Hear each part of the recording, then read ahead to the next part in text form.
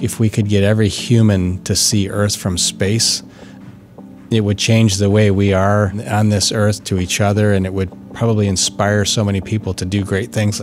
That planet is everything we know that's associated with humans and humanity, and it's really important for us to think about that every day, as not only as we take care of the planet, but in our daily interactions with those around us, that this is all we've got, and we're all in it together.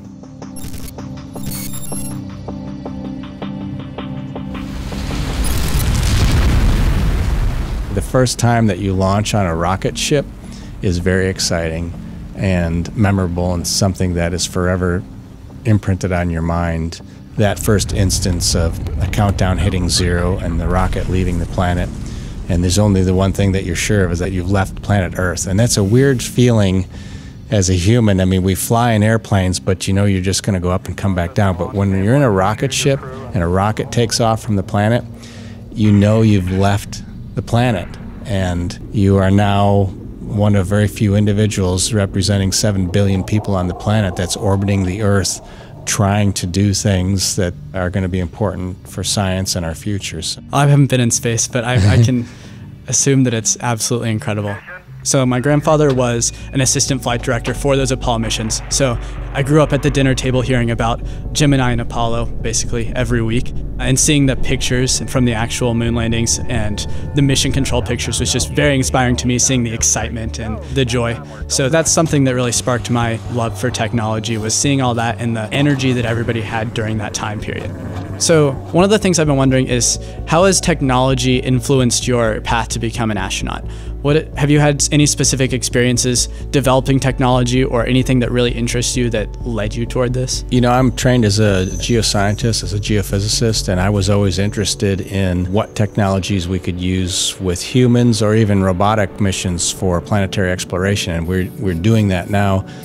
When I first attended Purdue University in 1986, that was my interest, that I was going to go and learn about geology and geophysics and mining technology, and then someday I want to apply that to another orbiting body, maybe in our solar system or beyond. And we saw some of that work during Apollo, and I hope that as we return to the moon and develop permanent presence and the ability to go back and forth to the surface and have a sustainable habitat there, and develop the lunar gateway, that we'll start to see some of those technologies be applied again, and that the new programs will encompass some of those things. So that's exciting to me, to think that there really is a tie that I dreamed there would be and should be, and that it's beneficial to exploration. Just as it's beneficial here on Earth, it can be beneficial in space. It's also exciting to me to see that that's something in my lifetime that could potentially happen, is, you know, a lunar pathway where we've developed technology that we can consistently stay on the moon. That's something that has been really in my mind's eye since a young child, is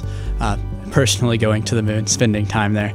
So I'm looking forward to seeing it happen soon. It looks like there might be an opportunity eventually for you and many other people that have that drive and that goal. And I think it's important to not ever lose sight of those, you know, those intentions, because one way or another you may find yourself doing just that, you know, walking around with boots on the moon.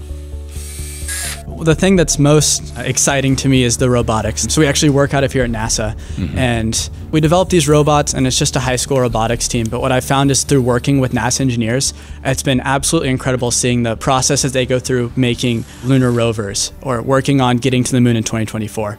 Well, 2024 is going to come up pretty quickly, so you can go off to school for one semester, but you're going to have to get back over here pretty quickly to help with the development, right? We need landers being built soon, and probably some rover capability, and of course suits are going to be critical for us. So I'm excited that you're interested in providing some support for us, because we're going to need all the help we can get.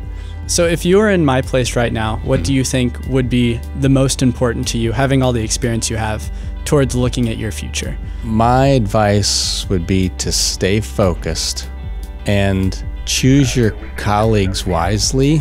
Try to find like-minded people who are really determined to make great things happen, because I think that will allow you to yourself stay focused and keep your eye on the prize, that goal that you've set for yourself. And don't underestimate the possibility that you can do whatever it is you want. You really can. It's a cliche, but it's true.